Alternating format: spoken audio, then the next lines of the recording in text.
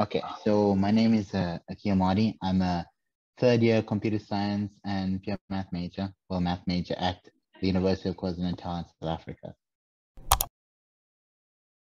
Yes, BSc, I think specifically is the M stream, which is the mathematics stream. So yeah, within the M stream, there's a whole bunch of things you can do within the M stream. It's like a branch and different things fall under M stream. As far as I'm aware, if you are part of M stream, you can major in things such as computer science, applied maths, and like astronomy. So there's two types of math specifically at UKZN. We have what is called math, and it's more to do with like pure mathematics. And we have applied math, which is called applied math. I studied IT, physics, history, and then I had to take math, obviously, English, Afrikaans, life orientation. My matric results are actually pretty bad. So when I finished matric, so I finished matric and I did pretty bad in matric. So I actually had to rewrite my matric. And then on the last day of registration, I think it was one of the last registration, someone phoned my mom and she was like, if your son comes in today by 5 o'clock, then he can be registered to study computer science at UKZN. So that was a bit hectic because I was like at home at the time at like 10, and then we got the call, and I rushed to UKZN, and I actually got accepted into computer science. And then that's basically how I started studying computer science. And then after the first year, I switched so I was originally on the BSc IT stream, then I switched to the BSc M stream, and then I majored in computer science and maths, whereas previously matches were going to be double computer science. It was a lot of factors. I think the most important factor for me was I enjoy creative endeavors. So I enjoy like writing and film. So I wanted to do something that had like some creativity in it. So if you know computer science, if you know programming, there's a lot of problem solving, creative problem solving that comes into it. And I also enjoy like the design of things, of buildings, of systems. So that too played an important part. And you obviously have to design things in computer science. Then so it was problem solving, designing, and obviously working with others, because most computer scientists, most programmers work within a team or part of a team to solve problems, massive problems for companies and for users and all that kind of thing. So the fact that I was a bit more sociable, the fact that I enjoyed design and problem solving all contributed to me choosing computer science. And also I like the versatility of the degree, because with computer science, you can build and design anything you can imagine almost. And it's not going to be very difficult to build. I think if you're like maybe an architect, you need lots of raw materials, or if you, like something else, you're going to need a lot of things. But with computer science, you just need your laptop and figuring things out, and you can build whatever you can imagine. So that's kind of why I chose computer science. So typically within South Africa, there's a lot of math and physics majors tend to work within banks, because they recognize that people who major in those things have problem solving ability, and then they do a lot of on the job training. But there's a bunch of other things you can do, like you can, I think Nedbank has a quant program that if you major in maths, applied maths, like science, you can enter. There's also an intersection of computer science and math. I forget the name, but it's with designing algorithms. So if you major in both those things, you can do that. And then obviously there's like teacher, lecturer, those kind of things. So I wouldn't say that it's not as lucrative as computer science in terms of the things you can do, but it's not like you won't be able to do anything with the math degree. For me, I think I chose math more because I really just enjoy problem solving a lot. When I came to university, when I started problem solving maths, I was like, this is really challenging. I'm really enjoying it. So I'm just going to keep going with this.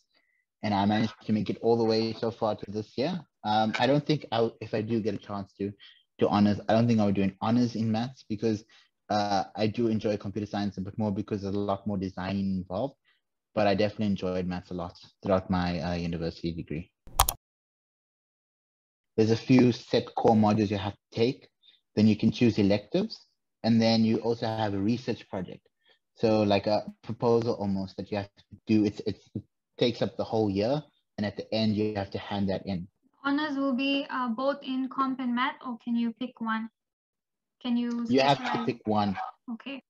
With computer science, the nice thing is, so you have to take seven computer science modules, and then you need 2 other modules from within the school of math, stats, and economics. And computer science. So I could choose 2 math modules if I'd like to, but I think one thing that I've realized with computer science and doing maths is that it's too much work to try and balance both computer science and maths, especially if you're busy doing other things. Like for me, I spend a lot of time doing activism work. So I find that it's very difficult to balance all 3. So I'd rather just stick with one discipline, and definitely the discipline I enjoy more is computer science.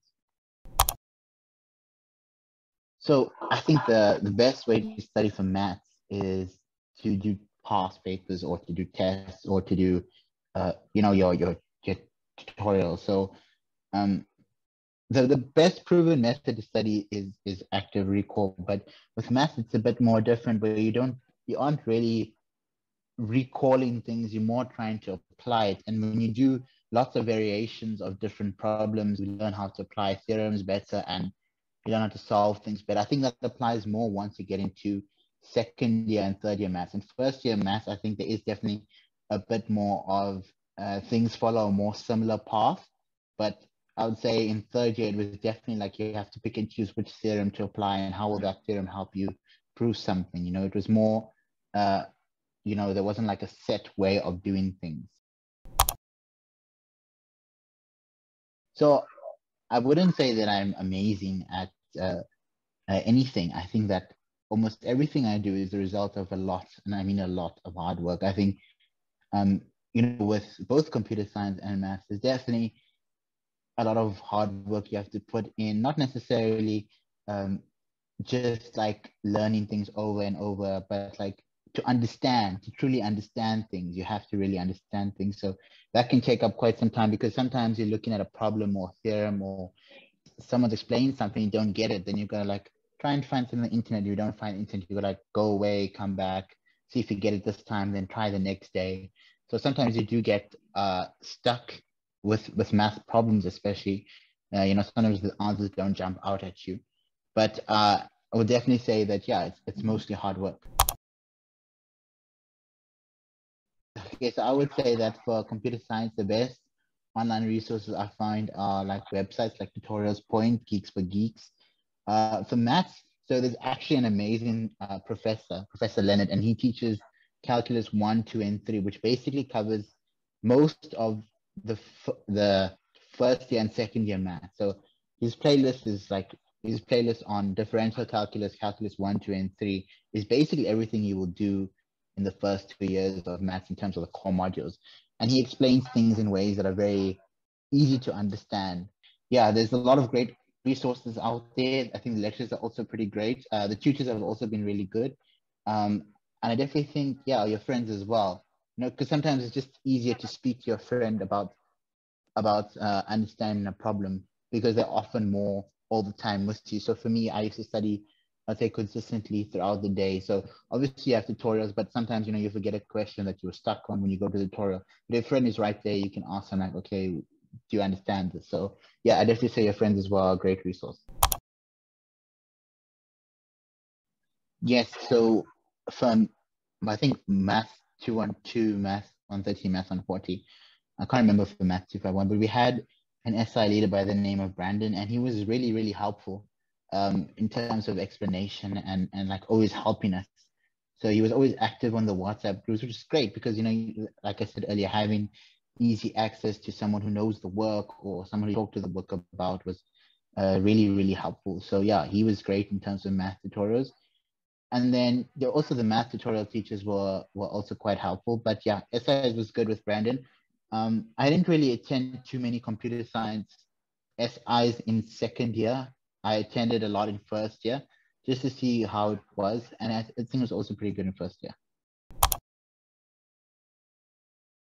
So in first year semester 1, I did Math 130, Stats Comp 100, and Econ 101. So, and then I followed that in second semester with Comp 102, which is the follow-up to Comp 100, Math 140, which is the follow-up to Math 130, Comp 107, which is my elective, and then Econ 102, which was my follow-up for economics second year. Of those modules, I definitely enjoyed maybe Comp 100 the most because a lot of problem solving, and also Math 140 was also really cool in terms of the amount of problem solving that you have to do. I'd say that econ was very interesting. So when I took econ as an elective, but I actually enjoyed it so much that I decided to carry it on into into second semester, because I find economics in general to be very interesting. And it does have a lot of roots in maths. A lot of what economists figure out and the theories that they apply come from maths. So yeah, I enjoy learning about how the economy works. I remember in one of my economics lectures, something that struck me was the diamond and water problem that one of my lecturers was talking to me about. And it's basically the idea diamonds are so expensive, but they're not really useful, whereas water is not expensive at all, but it's way more useful. So it's a very interesting paradox that made me think a lot. I think with Comp 100, it was Python, but the focus was on problem solving. Math 130 was the introduction of math. It was a lot of what you did in grade 12 and mainly focused on derivatives and the introduction of calculus. Stats 130 was a little bit of what you did in grade 12, but at a more advanced level, I would say, and a little bit of new things. And then I didn't do econ in high school, so I have nothing to compare to. Comp 102 was Java, but it focused more on the language of Java than problem solving, although we did learn a lot of problem solving, like recursion, which was an interesting thing I found. And then Math 140 was definitely a follow-on more from Math 130 than from like high school, and really introduced me to like what people would refer to as like proper calculus. Comp 107, we did things like regular expressions and logic. Yeah, you also did Comp 107. So how did you find Comp 107? I liked it. Comp 107 was my favorite comp. I love the logic section. I really like that. Yeah, and I think it's applicable to what we're doing now in this semester, Comp 314. I think in terms of career opportunities and employability, I would definitely suggest stats. So UKZN is one of the few universities that offers like a data science degree. So that's basically a major into statistics and computer science. And I think it's always great to have like a big understanding of statistics, because even now in Comp 301, one of our projects involves a lot of understanding of data analytics and that kind of thing. So you will need that, especially if you become a programmer. I took econ because I was just generally interested in economics. But there's a whole lot of electives that people can choose. I know people who majored in chemistry, physics first year. So you can choose what you want, but I think that, it really depends on what you're looking for, what you enjoy, and what you want to be as a programmer. So in second year, I took Math 212, Math 236, Comp 200, ISTN 211. In second semester, I took Math 251, Comp 204, Comp 201. So you have to take Zulu at UKZN, and I think that's great. I enjoyed learning Zulu. Obviously, I enjoy learning languages in general, so that was cool. So you have to take Comp 200, Comp 201 as for your computer science major, and for the math major, you have to take Math 212 and Math 251. So third year, first semester, I took Math 310, Math 356. So if you major in math, you have to take Math 310, Math 356 in first semester, and you have to take Math 314 second semester, and one more math elective. So, and then I took Comp 306, which is databases, Comp 315, which was about C++ programming, and then I did Comp 314 this semester and Comp 301 this semester. So you have to take Comp 315 and Comp 314 and 2 other computer science electives in third year. I try and achieve like an even balance, but I definitely think that I spend more time on maths. But I would say that for computer science, it also depends on what the module contains. So for Comp 306, I had a project to do, and Comp 315 had a project to do, and those definitely took a lot of time. So I'd say it's pretty even. I think that the best advice I can give any student who wants to major in math and comp is you have to actually really be interested in hard work and problem solving, because you're going to be basically doing that your entire degree. And I think also don't be disparaged by failure, so you won't always understand everything the first time, but if you don't understand everything the first time, it's okay. Just try again, try something different. I think a lot of the problems that I've seen with my other students is like they'll get stuck on something and then they might give up, or they'll be like, you know what, I won't study this for the test. But I don't think that's the way to go. I think that just give it another day, try it another day, try a different lecturer, try a different online resource. You're going to face a lot of challenges as a computer science and math student, because the degree is not easy. Computer science is really not difficult. It's not a very easy major. And then if you add math on top of that, it's really not an easy degree. But I was really disoriented in first year because like I never went to orientation day, or I didn't really have anyone to guide me like what was going on, because I registered like literally I think like a few days before the registration was closing. So I just kind of had to figure everything out for myself. But the nice thing was there were a lot of people like I just stopped random people on campus and like, do you know where this block is? Do you know where this lecture hall is? You know what this stands for? And yeah, it was really helpful because they helped me out. For me, I think that in the beginning, I was very concerned with just passing. But then once I exceeded that, I kept going for continuously to improve on what I did. And as I improved each time, it seemed to work out. So every single time, I'm trying to set goals that are realistic, but that are slightly above what I've done before. But I wouldn't say that they were fixed, because uh, each course throws its own curveballs at you, has its own requirements, has its own set of challenges. I think the general goal that I've always said is that I'm going to give it my best, and that's all I can do.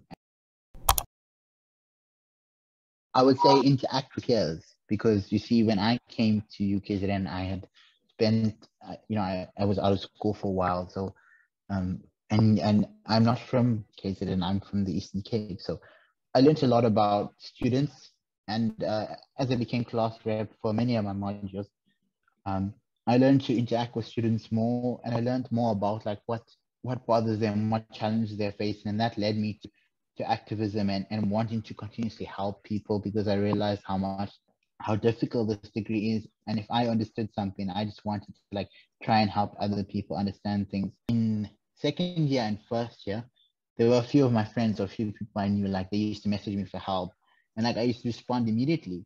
And actually, that's how I met my girlfriend, because she was struggling with computer science comp 100, and she was like struggling. She just like messaged me randomly, and I just responded very quickly. And she's like, "Wow, this guy helped me." And then there was another girl that was struggling with computer science, and I used to like spend my so you have lectures until 2:10. Sometimes you have practicals. When I was free, I used to spend like until 5 at campus, like trying to help her. And there was another guy. We became good friends. So we do math. He does math and stats. I do math and comp, but he used to do comp second, first year. And he used to help me, and I used to help him. So just like build that camaraderie and that wanting and willingness to help people, because you can't do this truly by yourself. So it's just, yeah, that's what I would say. Interact with the fellow students, get to know them, help them as much as you can, and let them help you as much as they can. I'm always willing to help anyone. If I can help in any way, I will drop whatever I'm doing to help people, because I think, also it has one additional benefit, that you learn a lot. So I've learned a lot from helping other students and interacting with other students. So yeah, I'm glad that you uh, interviewed me, and I'm sure that this will turn out to be great. I've been class rep, I think now for 8 or 9 modules. It means 8 modules. So there's 24 modules in my entire degree, and I've been class rep for about a third of them. Yep. And for me, that is the most natural part, because that is what I really wanted more than doing well at university. It was to help students and to fight for students. And so for me, that wasn't really work, I'd say. That was like just something that I wanted to do innately, to be there for the fellow students. And yeah, and I think in terms of time management, um, what I've done is I've set up like specific times that I'll interact with the like WhatsApp groups where the students are, or like my emails. So like I set a specific time, and then at that time I will check my messages. And generally I set it in such a way that like I know when people are most active. I find that most students are active in the WhatsApp groups like towards the evening, or like in the afternoon, especially like if you're writing a test the next day, they'll be very active like in the evening or in the afternoon. If you like ever need advice on anything, like whoever sees this video, like I'm sure you can just find me on LinkedIn or something. You can just message me, and I'll be glad to speak to whoever needs advice on first year, second year comp in math at UKZN. Well, and if I can help in any way, I'd love to help. But yeah, thank you for having me on